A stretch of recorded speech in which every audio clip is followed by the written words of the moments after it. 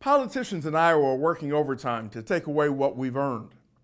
Because of a new law recently signed by the governor, now public service workers only have a limited right to negotiate base wages and no right at all to bargain other important terms of employment. It's a huge challenge, but for at least one AFSCME member in Iowa, meeting challenges is a way of life.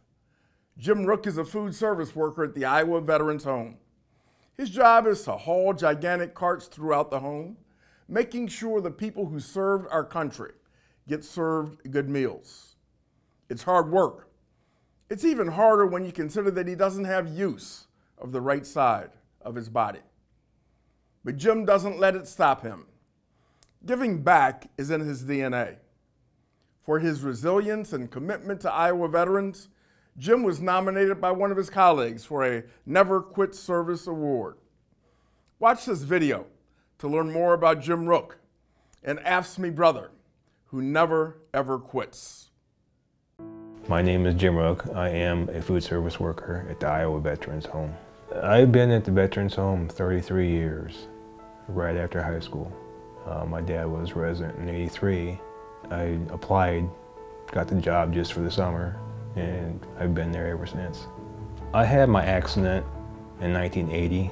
I was a junior in high school. I was in the hospital for 4 months. I lost everything. But my whole right side is still paralyzed to this day. I just had to adjust.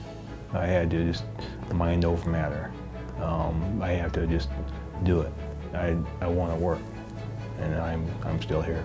I noticed when I first started that he had a disability, he had a problem with his arm, but then I soon started finding out that it wasn't a disability. He could work circles around some of us. He's a hard worker. Pulling carts is like 700 pounds.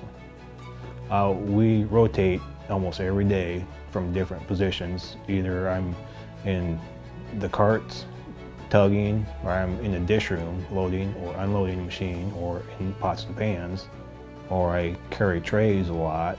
That was one of the first things I noticed about him, is his work ethic and his dedication at work, how he is with the residents. I think I'm a good friend for them. I listen what their stories are, and I understand.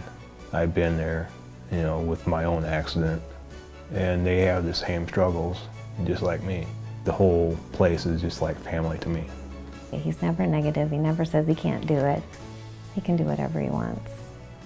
I don't want to give up.